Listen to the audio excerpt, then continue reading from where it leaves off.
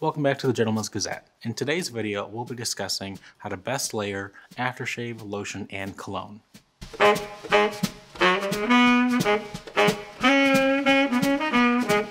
have you ever wondered, does it even matter how much cologne I put on, how much lotion I use, and is aftershave even necessary? Well, you're not alone. Like many of you, I used to think these same questions among a host of other questions when I was either getting ready or out shopping for a new fragrance or a new lotion. Now, the first thing we're going to talk about today is aftershave. What does it even do? Now, when you shave, your enlarged pores are now being exposed to bacteria. Aftershave helps clear out that bacteria from your pores. Now, you might be wondering, how does this even happen?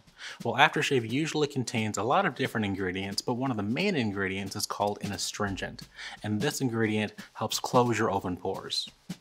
Now, instead of using aftershave, there are actually other options you might be able to use. One of those options is called Witch Hazel.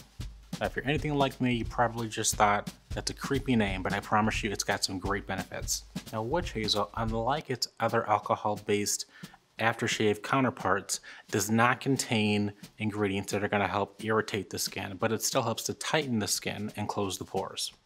If you've ever experienced razor bumps or ingrown hairs, using Witch Hazel helps to alleviate some of that skin irritation. Now, the next topic we're going to be discussing is the lotion. Now, what is lotion?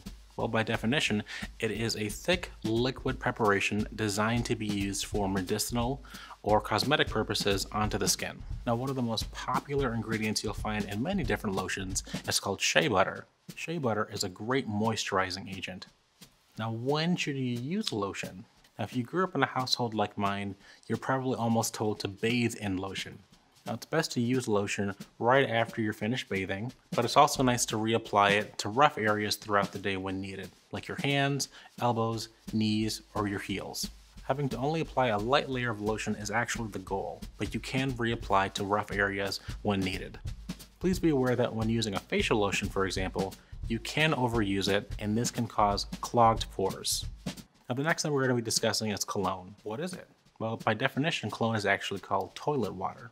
However, don't let that phrase scare you away from finding a great smelling fragrance. Liquid-based cologne is a very popular option that you'll see in a lot of different stores when you're shopping for fragrances.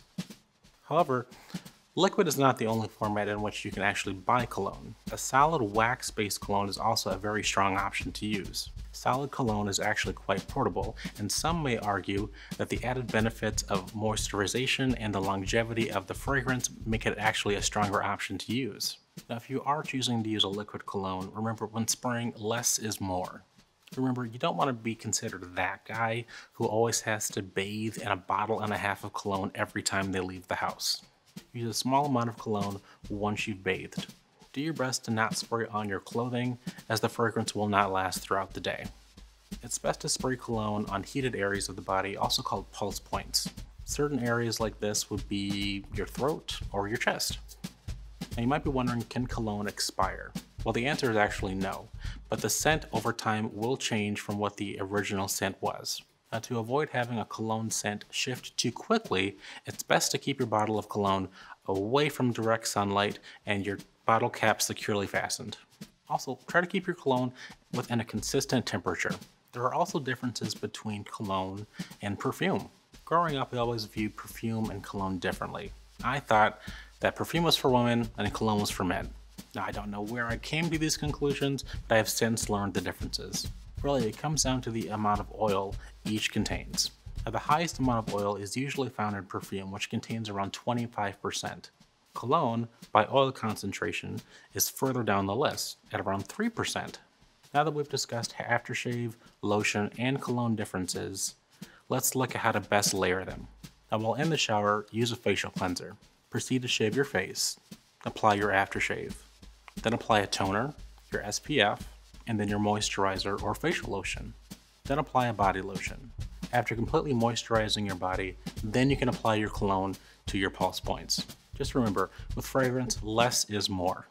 If you're aiming for a longer lasting and stronger scent, go ahead and buy a perfume which contains around 25% oil concentration versus cologne at around 3% concentration. Remember, aftershave is your friend. Go ahead and apply your aftershave. If you have sensitive skin, try Witch Hazel instead, as opposed to other alcohol-based alternatives. Use lotion, especially in rough areas like hands, knees, elbows, and heels. Try out this layering plan and please let us know how you like it. Also, if you'd like to know more about grooming, take a look at our series on hair care and skin care here. Today I'm wearing a warm burgundy cotton crewneck sweater, a white spread collar dress shirt, medium wash denim with a brown belt from Anson, and some faux gray tassel loafers.